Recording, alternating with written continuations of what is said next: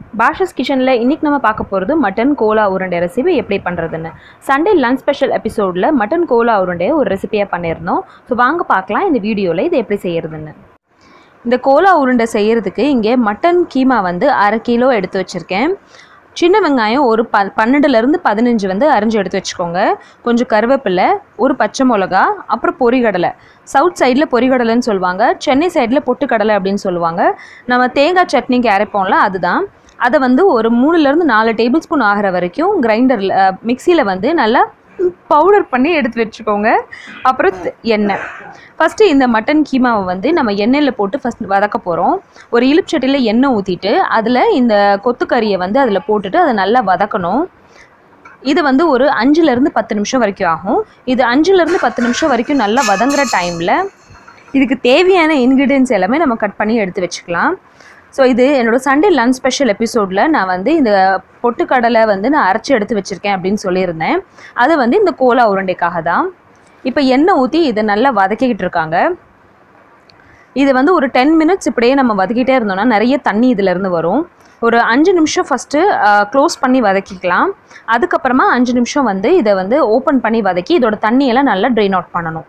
இதுதான் வந்து இந்த கோலா உருண்டை செய்கிறதுக்கான ஃபஸ்ட்டு ஸ்டெப்பு. ஸோ இப்போ ஒரு 5 ல இருந்து 7 நிமிஷம் வரைக்கும் நல்லா வதக்கிட்டு இருக்காங்க. வதக்குனதுக்கப்புறமா ஒரு 3 நிமிஷத்துக்கு அப்புறமா இதில் கொஞ்சமாக மஞ்சத்தூள் அப்புறம் உப்பு சேர்த்துட்டு அதையும் வந்து நல்லா நம்ம வதக்கிக்க போகிறோம். 1 ஸ்பூன் உப்பு சேர்த்துக்கோங்க, கொஞ்சமாக மஞ்சத்தூள் சேர்த்துக்கோங்க. இதில் இப்போ பாருங்கள், இது நல்லா ஃபுல் ஃப்ளேமில் வச்சு கொதிச்சிட்ருக்கு. இது கொதிச்சிட்ருக்க டைம்லேயே பாருங்கள் எவ்வளோ தண்ணி இதிலேருந்து வெளியே வருதுன்னு. ஸோ இந்த மாதிரி இதில் தண்ணி வந்துகிட்டே இருக்கும். இந்த தண்ணியை ட்ரை அவுட் பண்ணுற வரைக்கும் இதை நம்ம வதக்கிக்கிட்டே இருக்கணும். ஒரு 5 மினிட்ஸ் இதை க்ளோஸ் பண்ணி வதக்கிக்கோங்க. அதுக்கப்புறமா அந்த தண்ணியை நல்லா ட்ரை அவுட் பண்ணிடுங்க. அதுக்கப்புறமா க்ளோஸ் பண்ணாதீங்க. ஃப்ளேம் வந்து ஃபுல்லாக வச்சுட்டு தண்ணியை ட்ரை அவுட் பண்ணிடுங்க. நல்லா பொழு பொழுன்னு இருக்கணும். இந்த மட்டன் வந்து கீமா வந்து நல்லா பொழு பொழுன்னு ஆயிடணும்.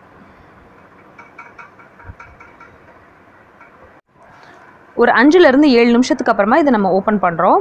இப்போ பாருங்கள் இதில் எவ்வளோ தண்ணி இருக்குன்னு. இந்த அளவுக்கு இதில் வந்து தண்ணி விட்டுட்டே இருக்கும். ஒரு 7 மினிட்ஸ்க்கு அப்புறமா இவ்வளோ தண்ணி இருக்கும், ப்ளஸ் கொஞ்சமாக வந்து பொழு பொழுன்னு ஆயிருக்கும். ஆனால் இன்னும் வந்து இது நல்லா பொழு பொழுன்னு வரணும். இப்போ இதை ஓப்பன் பண்ணி வச்சிடலாம். இது ஓப்பன் பண்ணி ஒரு 5 to 7 மினிட்ஸ் நல்லா இதை கிளறி விட்டுக்கிட்டே இருக்காங்க. இப்போ இது வெந்துருச்சான்னு செக் பண்ணுறாங்க. கொஞ்சம் வெந்துருச்சு, ஆனால் இன்னும் தண்ணி இருக்குது. தண்ணி ஃபுல்லாக ட்ரை அவுட் ஆகிறதுக்குள்ளே ஒரு 1 டீஸ்பூன் இதில் இஞ்சி பூண்டு பேஸ்ட்டு சேர்த்துக்கலாம். சேர்த்துட்டு அதையும் நல்லா கிளறிடலாம். கிளறிட்டு இப்போ இந்த தண்ணியெல்லாம் ட்ரை அவுட் பண்ணணும். இந்த மட்டன் கீமா இந்த கன்சிஸ்டன்சியில் இதை இறக்கிட்டு இதை இப்போ நம்ம மிக்சியில் போட்டு அரைக்க போகிறோம். தண்ணி நல்லா ட்ரெயின் அவுட் பண்ணிவிட்டு ஒரு 10 நிமிஷம் இந்த கீமாவை ஃபேனில் ஆற வச்சுருங்க. அப்புறமா இதை மிக்சியில் அரைங்க. மட்டன் கீமாவை ஆறினதுக்கப்புறமா மிக்சியில் ஒரு ஓட்டி எடுத்து வச்சுருங்க. இப்போ இதுக்கு தேவையான இன்க்ரீடியன்ஸ்லாம் தாளிச்சிடலாம். அப்போ தான் நம்ம உருண்டை பிடிக்க முடியும். ஒரு இலுப்பச்சட்டியில் எண்ணெய் ஊற்றிட்டு அதில் ஒரு 1.5 டீஸ்பூன் கரம் மசாலா பவுடர் சேர்த்துக்கோங்க. இந்த கரம் மசாலா பவுடர் வந்து சண்டே லஞ்ச் ஸ்பெஷல் எபிசோடில் எப்படி செய்கிறது அப்படின்றத சொல்லியிருந்தேன். அந்த வீடியோவோட லிங்க் வந்து உங்களுக்கு கீழே நான் டிஸ்கிரிப்ஷன் பாக்ஸில் போடுறேன். ஓப்பன் பண்ணி செக் பண்ணிக்கோங்க. இந்த கோலா உருண்டைக்கு தேவையான சின்ன வெங்காயம், கருவேப்பிலை, அப்புறம் ஒரு பச்சை மிளகாய் சின்ன சின்னதாக நறுக்குனதை சேர்த்து இதில் நம்ம இப்போ தாளிக்க போகிறோம். கொஞ்சம் எண்ணெய் கம்மியாக இருந்துச்சு அப்படின்னா அது கூட நீங்கள் சேர்த்துக்கலாம். ஸோ ஃபஸ்ட்டு கோலா உருண்டைக்கு அந்த மட்டன் கீமாவை நம்ம நல்லா வதக்கிக்கணும். இஞ்சி பூண்டு பேஸ்ட் போட்டுட்டு ஆற வச்சு மிக்சியில் அரைச்சி எடுத்துக்கணும். அதுக்கப்புறமா அதுக்கு உருண்டை பிடிக்கிறதுக்கு முன்னாடி இந்த வெங்காயத்தையும் தாளித்து அதோடு சேர்த்துடணும். அதை சேர்த்ததுக்கப்புறமா தான் நம்ம வந்து கோலா உருண்டைக்கு தேவையான உருண்டையை பிடிக்க முடியும். இப்போ இந்த வெங்காயம், இந்த பச்சை மிளகாய் எல்லாம் ஒரு 5 நிமிஷம் வதங்கணும்.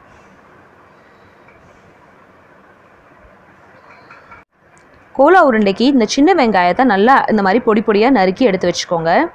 இந்த கோலா உருண்டை செய்கிறதுக்கு சின்ன வெங்காயம் தான் ரொம்ப நல்லா டேஸ்ட் கொடுக்கும். இதில் கொஞ்சம் எண்ணெய் கம்மியாக இருந்துச்சு அப்படின்னு ஃபீல் பண்ணிங்கன்னா மட்டும் இதில் ஒரு 2 டீஸ்பூன் இதில் எண்ணெய் சேர்த்துக்கோங்க. எண்ணெய் சேர்த்துட்டு அந்த வெங்காயத்தை நல்லா வந்து எண்ணெயில் வதங்க விடுங்க. ஒரு 5 நிமிஷம் வெங்காயம் நல்லா வதங்கி கிறிஸ்பியாக ஆயிடணும். அதுக்கப்புறமா வந்து இதில் நம்ம கொஞ்சம் உப்பு சேர்த்துக்கலாம். இப்போ வந்து அந்த மட்டன் கீமாவில் கொஞ்சமாக உப்பு சேர்த்துருக்கோம் நம்ம அதை வதக்கும் போது. ஆனால் இந்த வெங்காயத்தில் நம்ம உப்பு சேர்க்கலை. அதனால இந்த வெங்காயத்துக்கு மட்டும் தேவையான உப்பு சேர்த்துட்டு எல்லாத்தையும் நல்லா வதக்கி எடுத்துக்கலாம். இந்த மட்டன் கீமாவை இந்த கன்சிஸ்டன்சியில் நீங்கள் அரைச்சி எடுத்து வச்சுக்கணும். நல்லா மையாக அரைஞ்சிடணும். அதுக்கப்புறமா இதில் 1 டீஸ்பூன் வந்து மிளகாத்தூள் சேர்த்துக்கோங்க. வெறும் மிளகாத்தூள் சேர்த்துக்கோங்க. அப்போ தான் நல்லா காரம் கொடுக்கும். எப்படினாலும் இது எண்ணெயில் ஃப்ரை பண்ண போகிறோம் அப்படின்றதுனால காரம் வந்து சுத்தமாக அடிச்சிரும். அதனால 1 டீஸ்பூன் வந்து இதில் மிளகாத்தூளும் ஒரு 1/2 டீஸ்பூன் வந்து இதில் தனியாத்தூளும் சேர்த்துக்கோங்க. சேர்த்துட்டு எல்லாத்தையும் கையை வச்சு நல்லா பிசைஞ்சுக்கோங்க. அப்போ தான் மசாலா எல்லாம் நல்லா வந்து அதில் ஒட்டும். கீமா வந்து நீங்கள் நல்லா மையாக அரைச்சிடணும். அப்போ தான் உங்களுக்கு உருண்டை பிடிக்கிறதுக்கும் ஈஸியாக இருக்கும். இதில் நீங்கள் இந்த ஸ்டேஜில் ரொம்ப ட்ரையாக இருக்குன்னு ஃபீல் பண்ணிங்கன்னா கொஞ்சம் எண்ணெய் நீங்கள் ஊற்றிக்கலாம். மசாலா பொடியெல்லாம் போட்டதுக்கப்புறமா இதுக்கு நம்ம தாளித்து எடுத்து வச்சுருக்க இந்த சின்ன வெங்காயத்தையும் இதில் சேர்த்துட்டோம். சூடாக இருக்குது அப்படின்றதுனால இதை வந்து கையை வச்சு பிசைய முடியல. அதனால கரண்டி வச்சு எல்லாத்தையும் நல்லா பிசைஞ்சுக்கோங்க. இப்போ இதில் கிளாட்டாக இருக்கிறது எல்லாத்தையும் நல்லா வந்து ஸ்மாஷ் பண்ணிவிட்டு இந்த வெங்காயம் மசாலா எல்லாமே நல்லா வந்து இதோட மிக்ஸ் ஆகணும். இதுக்கப்புறமா இதில் நம்ம பொரிகடலை சேர்த்துக்க போகிறோம். மசாலாலாம் போட்டு நல்லா பிசைஞ்சதுக்கப்புறமா இதில் வந்து நம்ம அந்த பொடி பண்ணி எடுத்து வச்சுருக்க இந்த பொரிகடலை இதில் சேர்த்துக்கலாம். ஒரு 3 டேபிள் ஸ்பூன் வரைக்கும் இந்த பொரிகடலை சேர்த்துட்டு எல்லாத்தையும் நல்லா மிக்ஸ் பண்ணிக்கோங்க. இந்த பொரிகடலை தான் வந்து இதுக்கு நல்ல ஒரு கிறிஸ்பினஸ் கொடுக்கும். வேறு எதுவுமே இதில் சேர்க்கக்கூடாது. இது வந்து நல்லா சேர்த்துட்டு அது ரொம்ப மாய்ஸ்சராக இருந்துச்சு அப்படின்னா மறுபடியும் இன்னும் 1 டேபிள் ஸ்பூன் வரைக்கும் நீங்கள் பொரிகடலையில் சேர்த்துக்கலாம். எல்லாத்தையும் சேர்த்துட்டு நல்லா பிசைஞ்சிருங்க. ஒரு 10 நிமிஷத்துக்கு அப்படியே வச்சுருங்க. அதுக்கப்புறமா இது நம்ம ஃப்ரை பண்ண ஸ்டார்ட் பண்ணலாம். ஒரு 10 மினிட்ஸ்க்கு அப்புறமா இதில் வந்து நம்ம உருண்டை பிடிக்க ஸ்டார்ட் பண்ணிடலாம். இப்போ இதில் வந்து நல்லா எண்ணெய் இருக்குது. அதனால எண்ணெய்லாம் கையில் தடவ வேண்டாம். அப்படியே நீங்கள் உருண்டை இதில் பிடிச்சிடலாம். ஸோ உங்களுக்கு கோலா உருண்டை என்ன சைஸில் வேணுமோ அந்த சைஸில் நீங்கள் இதை உருண்டை பிடிச்சிங்கன்னா போதும். ஸோ சின்ன உருண்டையாக பிடிச்சிங்கன்னா உங்களுக்கு ஈஸியாக எடுக்க வரும். பெரிய உருண்டையாக பிடிக்கிறீங்கன்னா கிராக்ஸ் இல்லாமல் நீங்கள் பிடிச்சி வச்சிட்டிங்கன்னா தான் உங்களுக்கு ஆயிலில் போட்டோன்னே அது வந்து வெடிக்காமல் இருக்கும். ஸோ கிராக்ஸே இல்லாமல் இதே மாதிரி எல்லா உருண்டையும் இதே மாதிரி பிடிச்சி வச்சுருங்க. இப்போ ஒரு இலிப்சட்டியில் எண்ணெய் விட்டுக்கலாம். எண்ணெயில் வந்து அந்த கோலா உருண்டை ஒரு 3/4 வரைக்கும் மூழ்கிற அளவுக்கு நம்ம அதில் எண்ணெய் சேர்த்துக்க போகிறோம். எண்ணெய் சேர்த்துட்டு இப்போ இதில் ஒரு கோலாவை இறக்கிடலாம். எண்ணெய் நல்லா சூடாயிடணும். ஒரு கோலா போட்ட உடனே நீங்கள் என்ன பண்ணுங்கன்னா ஃப்ளேமை வந்து லோ ஃப்ளேம் பண்ணிவிட்டு எல்லாத்தையும் இதில் இந்த மாதிரி சேர்த்துக்கோங்க. கோலா உருண்டையை போட்டுட்டு ஒரு 2 நிமிஷம் அப்படியே விட்டுருங்க. அதுக்கப்புறமா அதை கொஞ்சமாக மெதுவாக ரொம்ப ஜென்டலாக அதை வந்து திருப்பி போடுங்க. கிராக்ஸ் இருந்துச்சு அப்படின்னா எண்ணெயில் வேகும்போது அது வந்து உங்களுக்கு நடுவில் இருந்து பிரிஞ்சிரும். உருண்டையாக உங்களுக்கு வராது, நடுவில் வந்து பிஞ்சிரும். அதனால் போட்டு ஒரு 2 மினிட்ஸ்க்கு அப்புறமா அதை வந்து மெதுவாக திருப்பிட்டு இதே மாதிரி நல்ல ப்ரௌன் ஆனதுக்கப்புறமா எடுத்துருங்க. இப்போ நம்ம மட்டன் கோலா உருண்டை ரெடி ஆயிடுச்சு.